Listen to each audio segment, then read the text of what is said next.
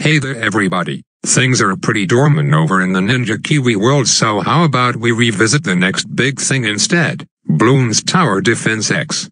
If you guys didn't know already, BTDX is a game developed independent of Ninja Kiwi and is essentially the replacement for BTDX, which won't be coming out for another couple of years now because Ninja Kiwi is scared they will lose competition due to the surge in popularity of this rival game.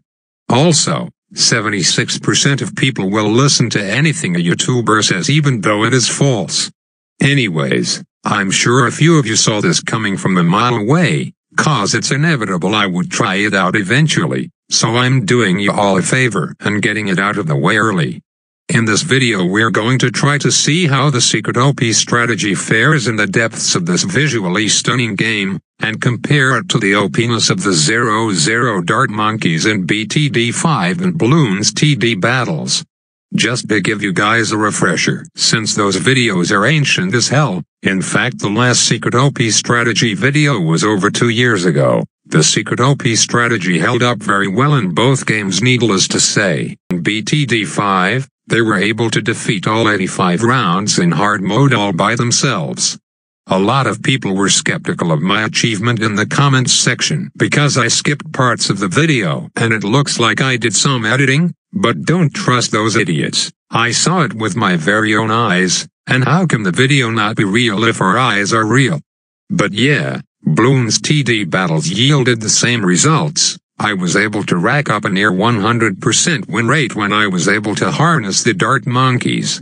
The results with unharnessed Dart Monkeys, well, that's another story. That brings us back to BTDX now, where the goal is again to see how far we can survive on this extremely difficult map using only 00 Dart Monkeys as our balloon popping power. Villages are also included in this challenge because we're in a first world country where it's essential that every citizen have a roof under their head in this day and age. You know what they say, good shelter leads to good morale.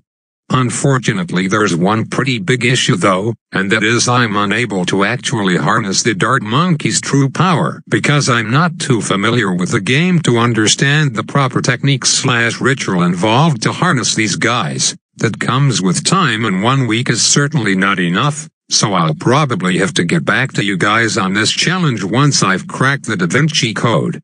For now I guess we can see how well unharnessed Dart Monkeys can last. They are nowhere near the level of harnessed monkeys, but I'd say their power is still fairly respectable. Let's take a look at this game now. So far we're doing pretty well. Clumping all the Dart Monkeys onto the village is definitely an A+ idea, but I think it's almost reached full capacity, so I'm going to have to build another village soon. While I'm at it, should I also take a moment to mention just how damn cute these little guys look? I mean, just look at that face, that fuzzy tail and their thick circular body. The perfect package, I must say, no homo. So yeah, as cool as they look, they've got quite a few weaknesses. Unfortunately with the unharnessed Dart Monkeys they aren't able to detect/pop a couple of these special balloons in this game, like say Camo Bloons and Lead Bloons, so I'm just going to let them waltz by because I got plenty of lives to spare. I'd like to avoid using road spikes if I can. Speaking of special balloons, I suppose I can talk about that in the meantime, since there's not much to say when you're in the process of spamming Dart Monkeys across the map. I touched on it very briefly in the last video, so I'll also touch on it very briefly here, at least until we get into the later stages of the game where more of these special balloons appear. A very important new balloon property to discuss is shielded balloons. Basically balloons can spawn with this cute glass shield surrounding them which will take extra hits for them to pop. Very reminiscent of the Bloons Super Monkey series I must say, and also a very annoying balloon type to deal with, right up there with the Camo Regrorats. I'll stop with the memes now. Another annoying balloon is these so-called splitting balloons, which simply contain 3 more balloons of the same type underneath. I'll hold off on this new balloon talk for a moment though because I think I've just made a major breakthrough. It doesn't look like this is fully harnessing its power, but this is a big first step. It appears thanks to the good shelter and nutrition these dart monkeys have received, they found a way to generate lots of money and accelerate the process of populating this green meadow map.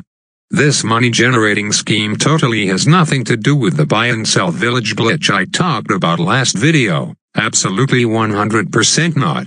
I'm 1000% certain this is all thanks to these unharnessed dart monkeys. You see, perhaps karma does exist after all. If you treat your servants well, they will do good things for you in exchange, such as find a way to break the money system. This is definitely a big boost to our economy. So I suppose we should use this excess sum to continue this land takeover, sprinkling villages around the map here and there too because the new fellows need homes too. Unfortunately, due to the limitations of Bloons TD X, there is only many of these things we can build. Approximately 1 tower can fit per square unit of space. In hindsight, it's actually pretty smart of the developers to impose this limit because overpopulation can sometimes be a bad thing even if you need all the firepower in the world to defend. Just look at India for example. I'm sure all these dart monkey soldiers appreciate having a fair amount of personal space for themselves. Anyways, this surplus of money also means we can upgrade our villages like mad, getting upgrades like the Monkey Intelligence Bureau so that our dart monkeys practically have no more weaknesses. Speaking of which, now's probably a good time to talk about some pesky special balloons again. Not much else to say about the splitting balloons as I discussed prior other than yeah, they are annoying just like the cries of babies in a spinning blender. That's not all that's annoying though, there's much worse, like these things called stun balloons that stop your towers from attacking for a brief moment. It's a good thing we got dart monkeys all over the map though, at least when some of them are down we got others to back them up, and thankfully there's also a village upgrade that provides some extra resistance. And not sure if we are going to make it to this point, but later on there's this spooky purple-looking blimp that will appear that can't be popped by these dart monkeys, at least at this point. That's probably going to be our ceiling, so let's see if we'll make it to that point or if something will screw us up earlier. The balloons are definitely getting pretty far and we're barely into the round 40s, which is a little concerning, especially since I can't use these hundreds of thousands of dollars for anything, except for maybe 10,000 road spikes. But as I said earlier, I kind of want to avoid quote-unquote cheating. After all, we're here to see the prowess of the 00 dart monkeys, not the prowess of auto-clicking road spikes and pineapples on the map. So yeah, we're nearing the end, so I guess we'll take a break from memeing for the first time and let you guys know what's going to go down with this channel. Again, I'm streaming sometime this week again, Wednesday or Thursday, so please call in sick to work or forge a sick doctor's note to give to your school for both of those days. Now I'm only going to be live for one of those 2 days, but it's good to get both days off just to be sure. Thank you very much. Also, I kind of want to start answering questions from the comments again because they make for some really good commentary filter, but don't ask under this video please. I'm planning to make a community post about it soon so you'll be able to see it on the mobile YouTube app when I do so, and you're free to ask anything you want there. Just make sure not to ask repeat questions that I've answered dozens of times before, like I know there's this one question that gets asked every time regarding commentaries, and frankly I'm going to get it again the next time I ask no matter what I say here. So I'm sure to add some frequently asked questions segment when I post it. Anyways, I'm hungry, let's end the video soon. Good timing too cause we're about to get wrecked really soon.